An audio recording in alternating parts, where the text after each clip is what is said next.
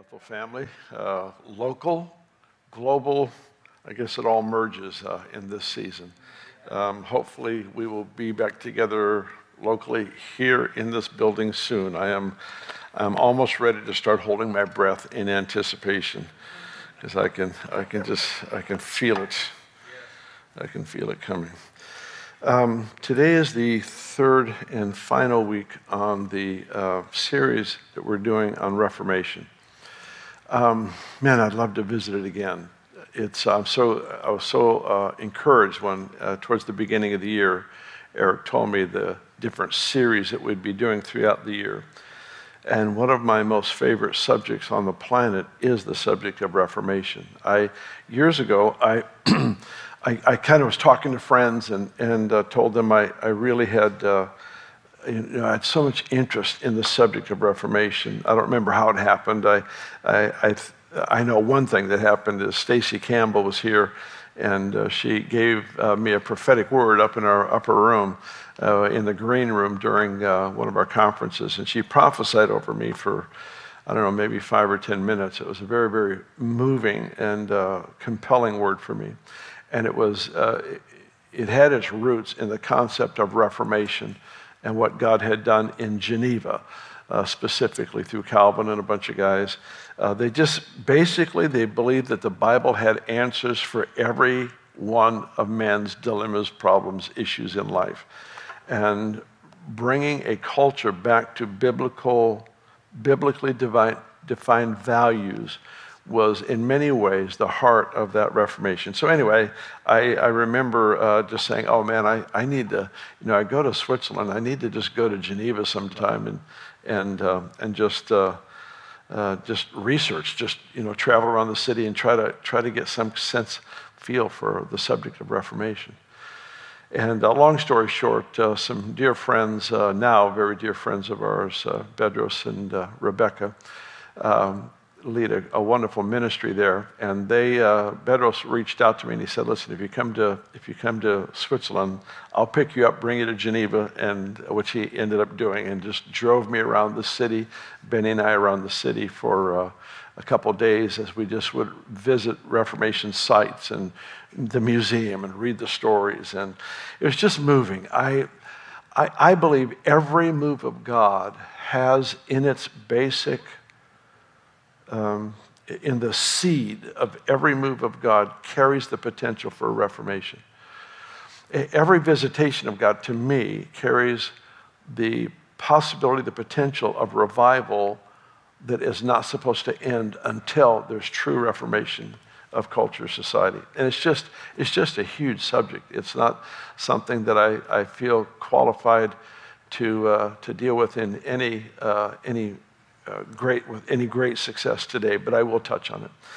But having said all of that, as I have been thinking, praying towards, looking forward to this opportunity to be able to talk to you about this, a favorite subject of mine, I have felt the dealings of the Lord. I don't use that kind of terminology with you very often, but I have over recent weeks been feeling the dealings of the Lord on our need as a people, a movement, but as a nation. Yeah. Our need to return to the basics, the fundamentals. And I want to read to you a verse that many of you can quote, but I want to read. I actually have quite a few scriptures written down on paper, so I won't have to necessarily turn to each because I really want to try to use the time well. I'll give you the reference. But this first one where I want to start today, it's not the portion we're going to study, but it's the part that I want to start today, is 2 Chronicles 7:14. I want you to listen carefully. If my people who are called by my name will humble themselves and pray and seek my face and turn from their wicked ways, then I will hear from heaven and will forgive their sin and heal their land.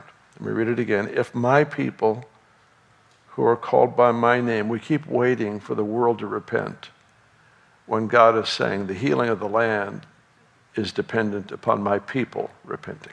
That's good. If my people who are called by my name will humble themselves and pray and seek my face, turn from their wicked ways, then I will hear from heaven and will forgive their sin and heal their land. This profound picture is of the wonderful union between Jesus and his people, where in this passage, the sin, the rebellions, the independence, the attitudes, all the wrong values, all the junk gets removed, and that fellowship becomes so tender and so dear that it overflows into the healing of the earth itself. For me, it's the beginning place of all true reformation. And let me just put it this way. Repentance is at the heart and soul of every great move of God. It's at the heart and soul, because God will actually put his blessing on an unbeliever before he'll put his blessing on a carnal believer. The scripture says that blessing is God's calling card. He will actually touch an unbeliever with his favor and his blessing, hoping that they will want more of that and turn their hearts to seek him. It's very clear in scripture. But it's also clear that judgment has to begin with the household of God first. Why is that? If it starts with the world, it requires condemnation. If it starts with the church, it makes us pure, which enables us to bring more people into the kingdom. It must start with you and with me. Repentance is at the heart of this thing. Repentance, the absolute turning from every known thing that would defile or compromise our values, our lifestyles, the focus of our life.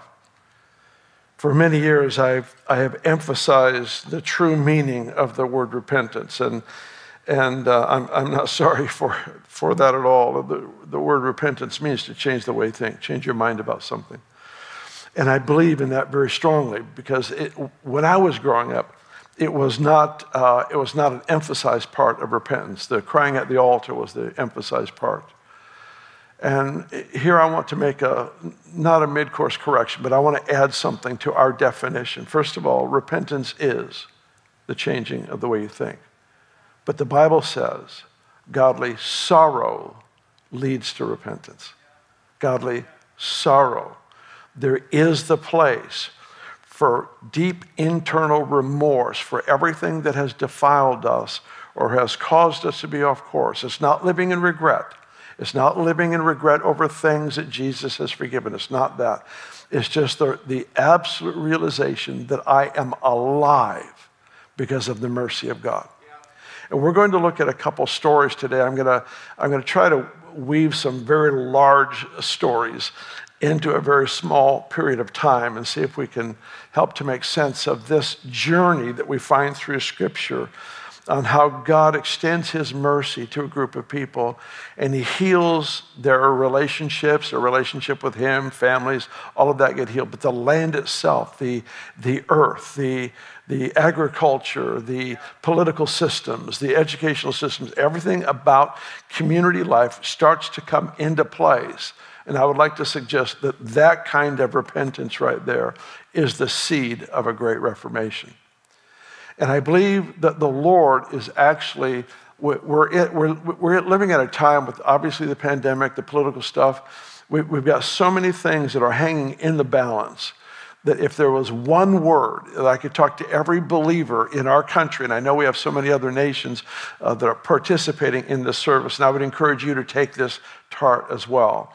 But if there's one verse I could give to every born-again person in this nation, it would be 2 Chronicles 7, verse 14. If my people. And I would say, look at me, guys, listen to me. Live this as full as you possibly can. Because we have things that will affect multiple generations ahead hanging in the balance right now. And what we've got to have is a visitation of God. We've got to have an invasion of the Almighty One who would come in and among us and bring healing. And it's always to places we don't deserve. So that's kind of where I want to start today. I'm going to read a verse out of the book of Ezekiel. If you want to turn there with me, most of these references I'm just going to just give to you quickly, and then and then read it off the paper that I have printed out. But here's a verse. I want to talk to you about 3 different cities. I want to talk to you about Sodom, Gomorrah, and Nineveh. All 3 cities had the absolute judgment of God pronounced towards them. Now, I realize the judgment of God is not a very popular subject, but get used to it. It's still in the Bible, and he didn't take off his judge hat when he became Savior.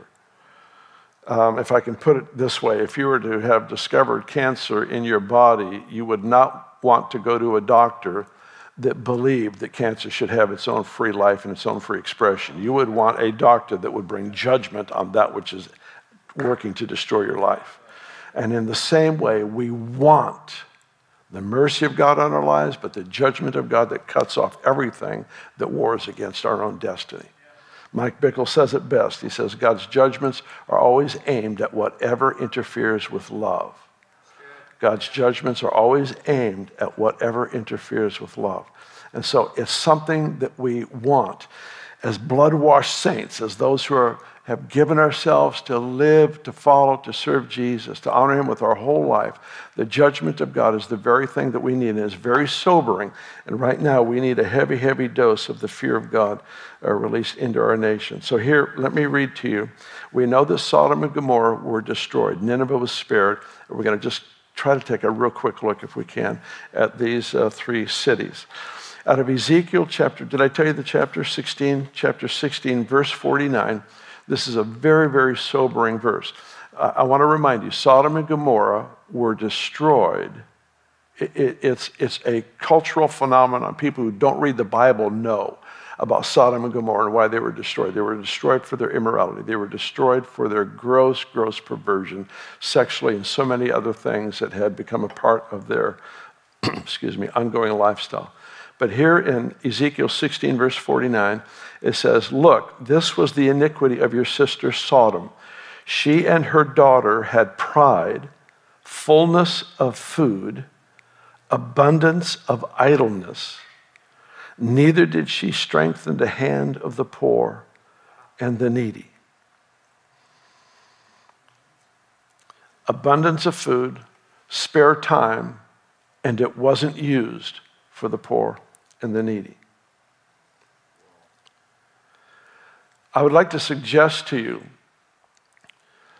that abundance in our life has to find expression through compassion, or it will be misused and abused. It has to find release through compassion.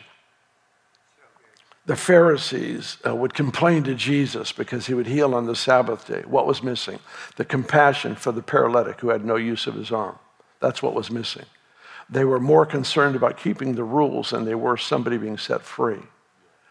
It's over and over and over again. The complete absence of compassion is what caused them to be so blind to their own heart's condition, so blind to the cries, the needs of the people around them, that they completely severed their hearts from being moved by this divine expression called compassion.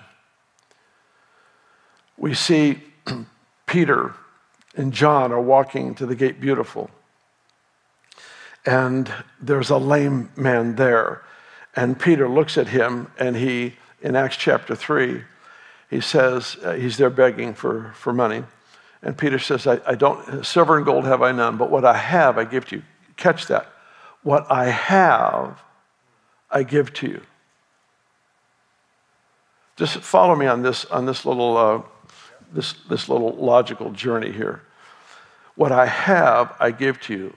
Many people don't function in the miraculous because they don't know what they have. Let's say that I had $10,000 cash in my pocket, and I go downtown, and I've got all these, got $100 bills here. I've got all this money here in my pockets, and I walk past somebody asking for food. First of all, if I have surplus money and I do nothing, then I obviously am not moved with compassion. And I hear all the time, well, we don't want them to go buy drugs or alcohol or whatever. I get that, But there's another issue. I can't use their misuse as my excuse to do nothing. The possibility of them sinning with what I give them cannot keep me from what I need most, and that is to move in compassion, to do something to contribute to their life.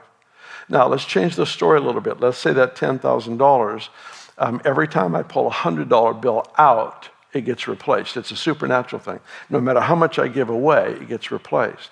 That actually is a better description of what it is to minister in the anointing, because you don't release anointing and power in a miracle setting and lose something. It is always replenished. It is unending supply.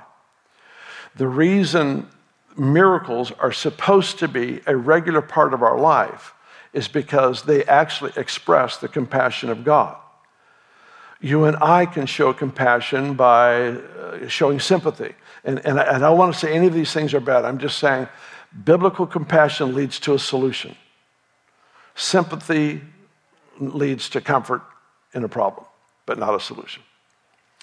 And I believe that the Lord would heighten our awareness right now of something that actually was at the foundation of the fall of Sodom and Gomorrah, is that they had all these perversions and these things that developed out of their surplus time, surplus money, surplus food, and the absence of compassion. They developed into a self-seeking culture, which sounds a whole lot like a place I'm very familiar with, that we all live in. Surplus time, surplus money, and I realize that's not everybody, but as a culture, what happens when you have extra and it's not directed towards serving the needs of people around you is we become insulated and isolated from world need. If I walked past the person and I didn't do something, you could say I was not moved with compassion, but here's the deal. Jesus announced, the Spirit of the Lord God is upon me to release captives, to open the eyes of the blind. What did he do? He declared his realization that he had what was needed by that blind person. He had what was needed by that lame person. Yeah. I hope this is making sense.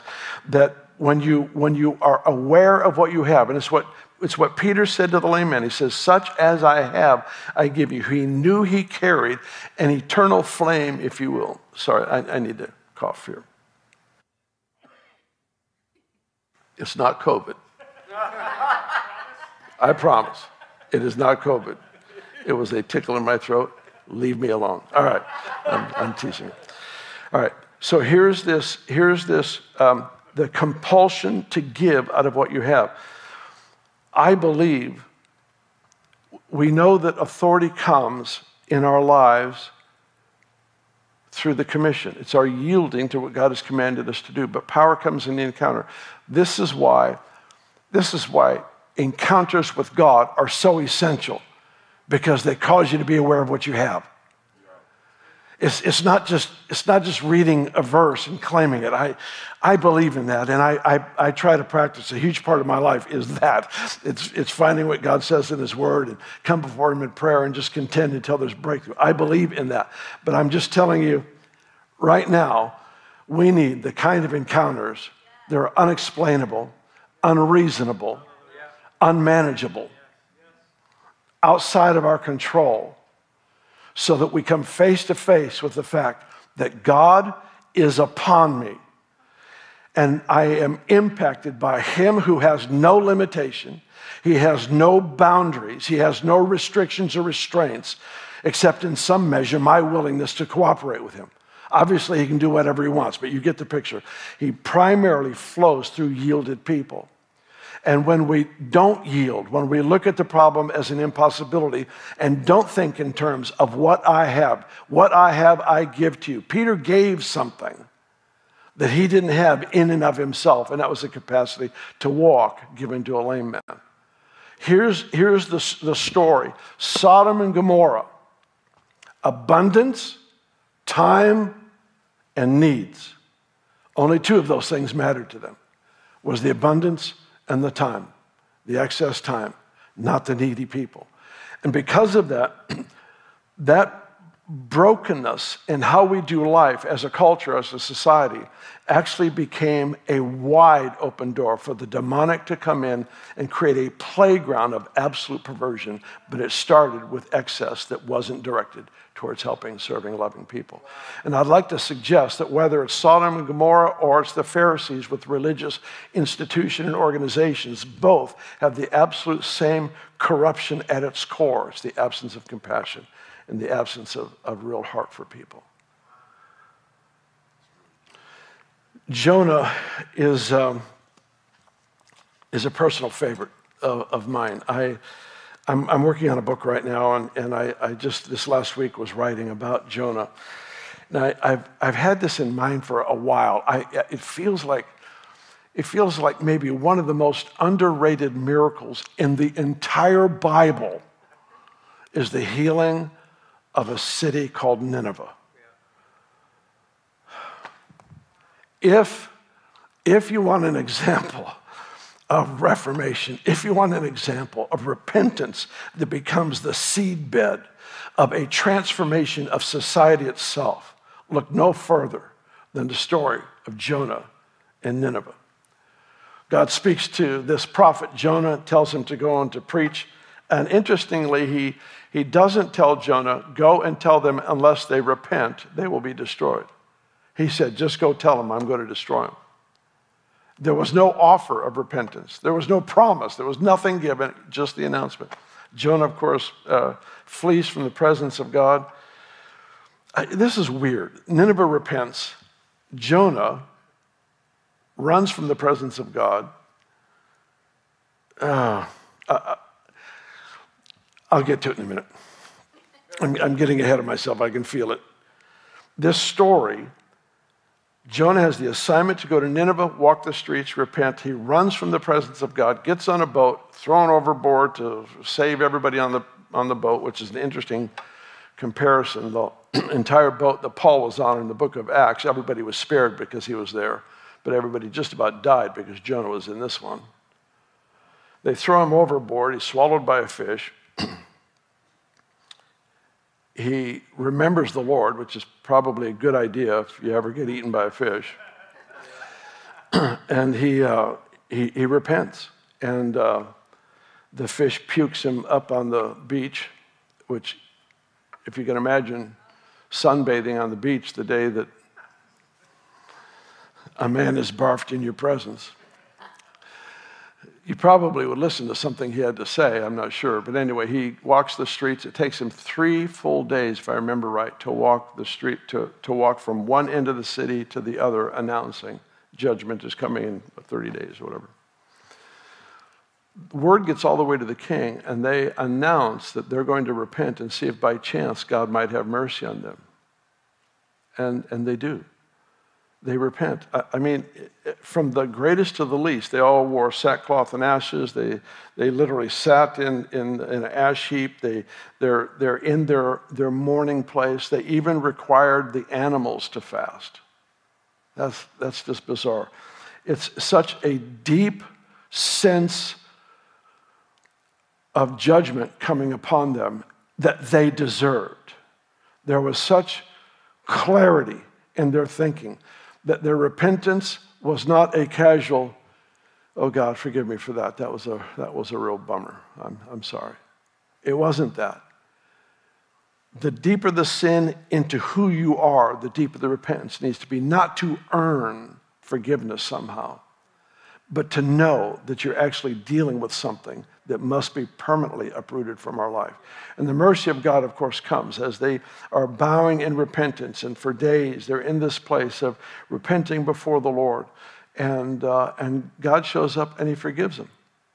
Meanwhile, Jonah is sitting up on a hill waiting for the judgment of God to come on this city.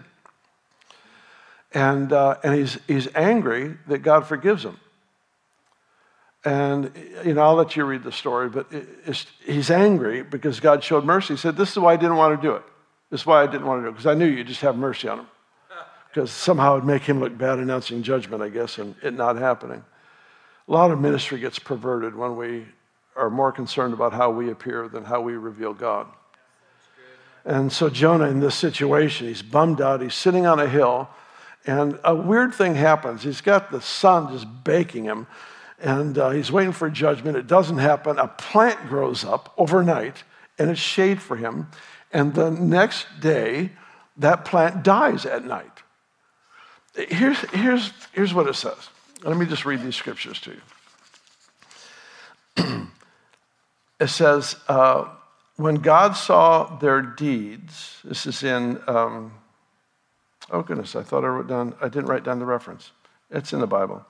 Oh, here it is. It's in Jonah chapter 3, verse 10. When God saw their deeds, that they had turned from their wicked ways. Now, please understand, confession must include turning from and turning towards.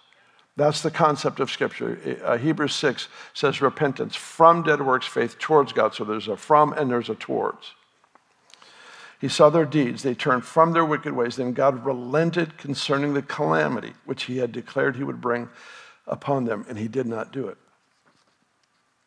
And so in the next passage, which is in chapter 4, verses 10 and 11 of Jonah, says, then the Lord said, now the Lord is rebuking Jonah, and you got to catch this part.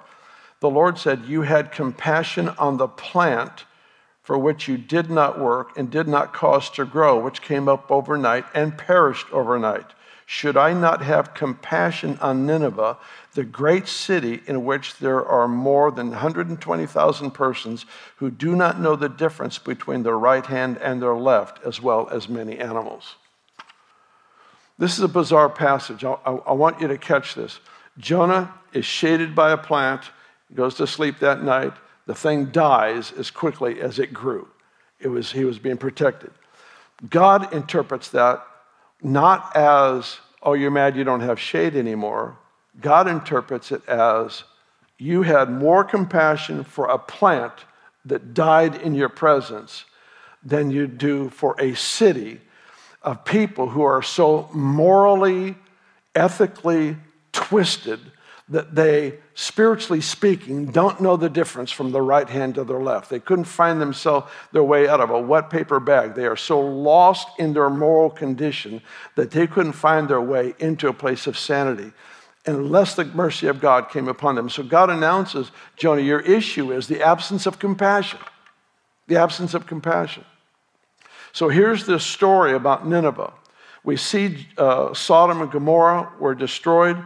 And because of their sin, God announced he was going to bring destruction on Nineveh, and he did not. Why? Because he had compassion. Now, here's the deal that concerns me. Jonah was fine with the compassion of the Lord when it was for him. He ran from God, swallowed by a fish, puked up on the land, and he was great with the compassion of the Lord when it was directed towards him. But he was not happy with the compassion of the Lord when it was directed towards those Jonah wanted to see judged for their sin. Wow. I see this in Christianity. I see this in our world, where people will love the standard of mercy when it's extended to them, but they get very frustrated when that standard of mercy is extended towards others. It's a blind spot. It's actually a blind spot. It's a blind spot that it's almost like it says, my deep repentance earned me that mercy, but I don't believe they've deeply repented.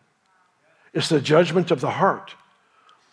And the judgment of the heart of another person is one of the most out of the line activities a believer can be involved in, because the scripture says no one can know the heart unless God reveal it. And he doesn't reveal the heart of another person to you if you're going to criticize them. He only gives revelation to those he can trust with what he shows them. You cannot know your own heart. How in the world are you going to know somebody else's? And when this kind of stuff happens, somebody extends mercy, extends kindness. I'm so thankful you were patient with me. I'm so thankful you were kind to me. But when that same kindness is shown to somebody else, it's considered careless. Just no standards. I remember we had a fallen leader come to one of our events. We've had it several times, but I'm thinking of one in particular. And when he came, I introduced him to the crowd because everybody knows just his stupid mistakes, stupid sins. No excuse, but there is forgiveness. When I introduced him, he got a standing ovation, which I interpreted as, we forgive you, we accept you, we want to give you room to repent and deal with your stuff. But the critics in the room took as an indication that we were soft on sin.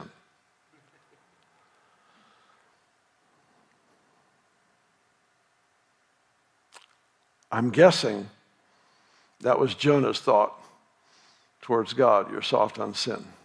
These people deserve judgment.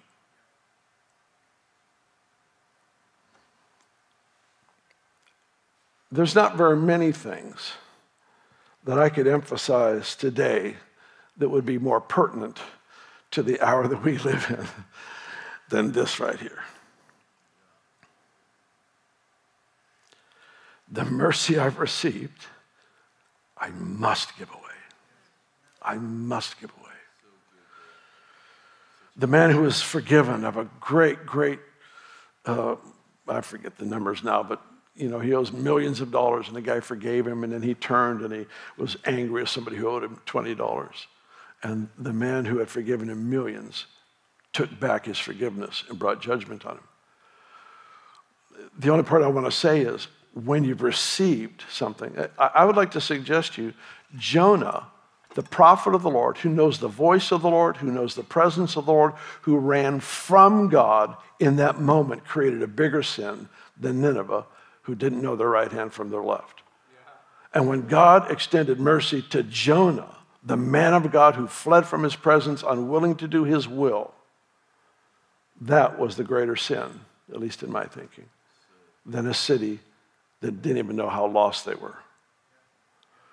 I don't want to, put graduated levels of sin. I just want to say God had mercy on the greater sin. And the problem is when you are raised in a church environment, when you grow up in this kind of environment, which many of you watching have been, we deal lightly with our sins of jealousy, our sins that accuse and point, our sins of easily being offended. We deal lightly with those and are so harsh towards those who have the quote-unquote greater sins, the moral failures, etc. And this is a time, as we come into a holiday season, to celebrate the gift of God's mercy in Jesus. This is a time when it would be really smart for every one of us to realize, I didn't deserve it. I didn't deserve it. I remember I was in another city doing a conference, and this pastor and all were leaving to go out to lunch, and there was a woman still standing there. She was the only one left at the altar praying. Pastor asked if I'd take a moment, so I went over and I began to pray. It's a long story. I'm just going to cut it short. She basically didn't want me to pray for her, which is fine for me because I was hungry for lunch. I wanted to go with the pastor. But I had this compassion thing that stirred up on me that was at a different level. It really was. It's outside of my norm. She didn't want me to pray for her. She wanted her husband to pray for her, which generally I just tell somebody, I have no problem with that. I don't have to be the one, and we'll just move on. And then as I started to pray for her anyway, because I felt I was supposed to, I said, do you need to forgive anyone? And she said, you don't know what they've done for me. I go, oh, super. So now I got someone who doesn't want me to pray for them, number one. Number two, they are bitter and they're unwilling to forgive. And she was absolutely unwilling to forgive. Now, 99.9% of the time when I'm faced with that, I basically say, listen, you'll have to work this out because there's no freedom for you until you forgive. But that compassion thing stirred up again. And it was operating outside of my norm, the way I would normally think. I need her to face the difficulty of her choice to live in unforgiveness, that this calamity that she is facing is connected to it. But it rose up in me again, and I bypassed all my rules, my personal boundaries. I bypassed all of them. I put my hand on her the shoulder that was injured. And I just began to pray very simply. I said, all right, now move it around. She moved it. First of all, she was completely healed. As she began to move, she broke into sobbing, fell to her knees, and said, I didn't deserve it. I didn't deserve it. And that's what we need right now is a whole bunch of I didn't deserve it stuff going on. I just didn't deserve it. And repentance happened before me on the floor because I was, in some way, I was willing to move beyond my prescribed boundaries that are biblically based and follow compassion to where compassion would lead me. She was healed and she repented of the resentment.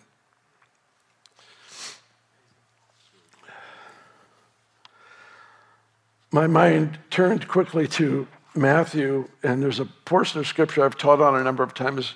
A number of you, I'm sure, have heard me teach on, out of Matthew chapter 11 and Matthew chapter 12. And if I had this to do over again, I might spend the entire time just in Matthew 11 and 12.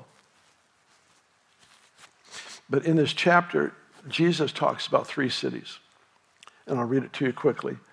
Jesus says in Matthew 11:21, "Woe to you, Chorazin, woe to you, Bethsaida. If the miracles had occurred in Tyre and Sidon, which occurred in you, they would have repented long ago in sackcloth and ashes. Nevertheless, I say to you, it will be more tolerable for Tyre and Sidon in the day of judgment than for you. And you, Capernaum, will not be exalted to heaven, will you?" New King James says, you are exalted to heaven. So they're heaven-like in atmosphere. You will descend to Hades, for if the miracles had occurred in Sodom, which occurred in you, it would have remained to this day. Now, hear this. Sodom, I said we're talking about Sodom, Gomorrah, and Nineveh. Nineveh was spared.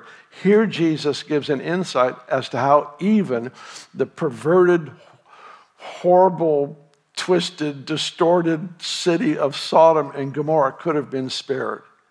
And he says, if the miracles that were done in you, Capernaum, the religious community that is comfortable in living in biblical parameters, but you don't move in repentance.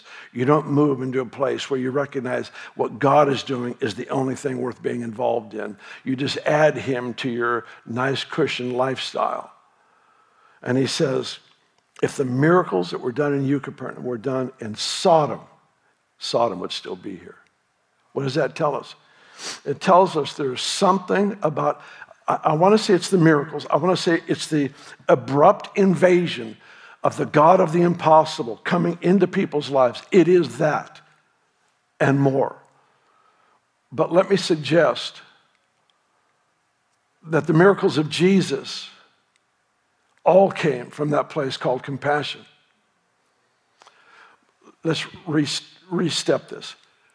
Aware, the Spirit of the Lord God is upon me. Why? To redeem, to bring healing, to restore. Now, he steps into a place where there's great need, and he ministers out of what he has. What brought the release? The compassion. And Jesus was moved with compassion, and the person's eyes were opened, or the lame walked, whatever it might be. At a time that we live in right now where emotions are at a heightened level for everything. I've never seen a time when people are more easily offended. Yeah. And I'll tell you the scary thing about offense, and I have to examine this in my own heart, in my own life right now. I'm aware that when you discern something in somebody else, it's often because it exists in you and you're not willing to recognize it.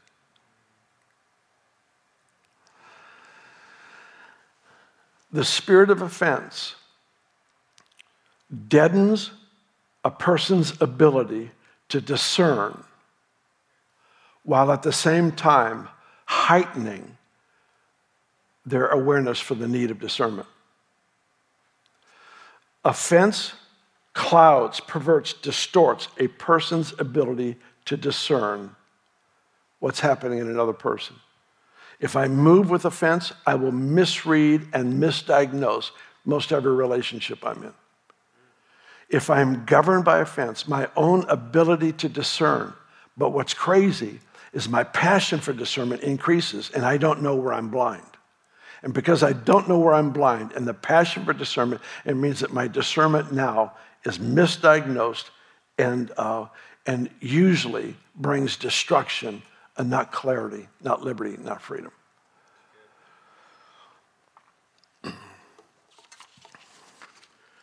It is good. This passage in Matthew 11, Jesus gives the insight to how sin-filled cities can be turned. It's through miracle signs and wonders. Specifically, it's the release of compassion that brings a company of people to the streets that know what they have. And every $100 bill they give away, so to speak, is immediately replaced because the Spirit is given to us without measure. One more passage I want to read to you.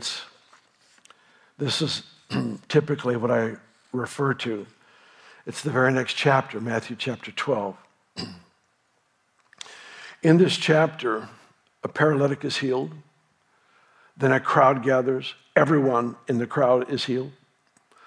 Then a blind and mute man is brought to Jesus, and he is healed.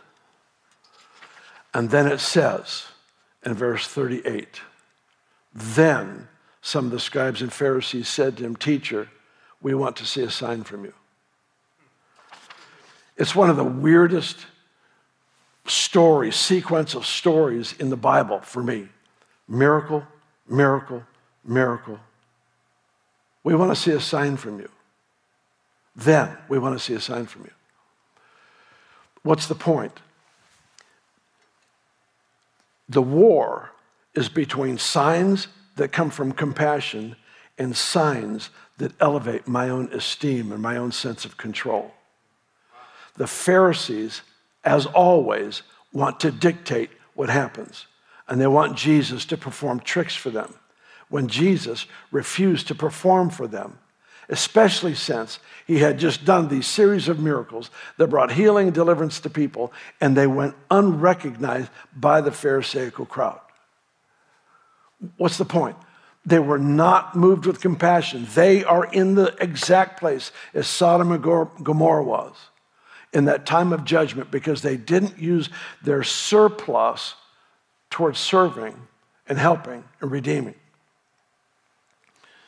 So here's this verse is used often against those of us who pray for the sick. Jesus answered and said to this group, he says, an evil and adulterous generation craves for a sign. No sign will be given but the sign of Jonah the prophet. It is an absolute abuse of Scripture, the heart and the context of Scripture, to assume that Jesus is rebuking people that are pursuing miracles. It's an absolute abuse. It's in the context. It's a violation of reason. What he refused to do is put them in charge where they could dictate the showmanship of the hour. And instead he withheld. And he said this. He said, no sign will be given to you. That's a very specific group of people. You will not receive any sign except the sign of Jonah. I've always thought 3 days in the belly of the fish come out, the resurrection was the sign. And it may be. But in my reading today, it stood out to me that Jesus followed this statement with verse 41. And he said, the men of Nineveh will stand up with this generation at the judgment and will condemn it because they repented at the preaching of Jonah. And behold, something greater than Jonah is here.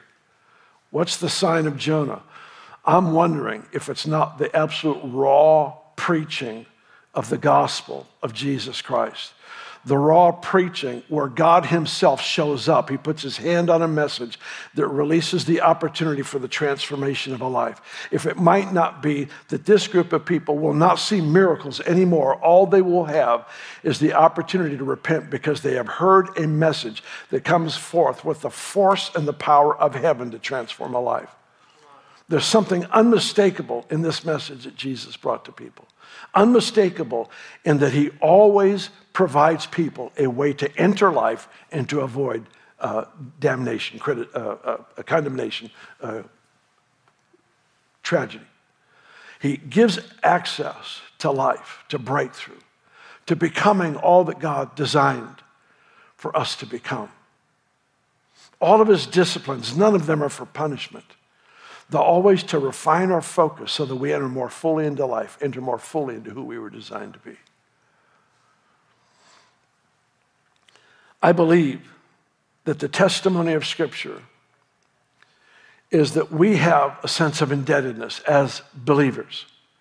Number one, to get filled with the Spirit of God until we are conscious of what we have. Silver and gold have I none, but here's what I do have. Get up out of the wheelchair and walk. The burning conviction that what I have is greater than the problem you have. And I'm going to make an exchange with her. I'm going to give you a gift. It's a bizarre situation. That what the Lord is looking for is for you, for me, to number one, become aware of the God who is with us. Emmanuel, God with us. Number two, allow his heart to bring us to that place of compassion, yieldedness, so that the gifts of the Spirit move in the context of love, not in showmanship, not in we want a bigger crowd, not any of that stuff. It's the simple gospel that changes a person's life. The greatest miracle is the conversion of a soul. The greatest miracle. But it does not stop there. It's to heal the bodies, to bring deliverance from the torment that exists on the mind, on the family line. All these things were to be dealt with the gospel of power. And that's what you have. That's what I have, is a gospel of power. It is unlimited in its scope, in its measure, in its ability to not only restore everyone watching this to a place of friendship with God, restored as a child to a loving Father, but also to the point where he heals our land.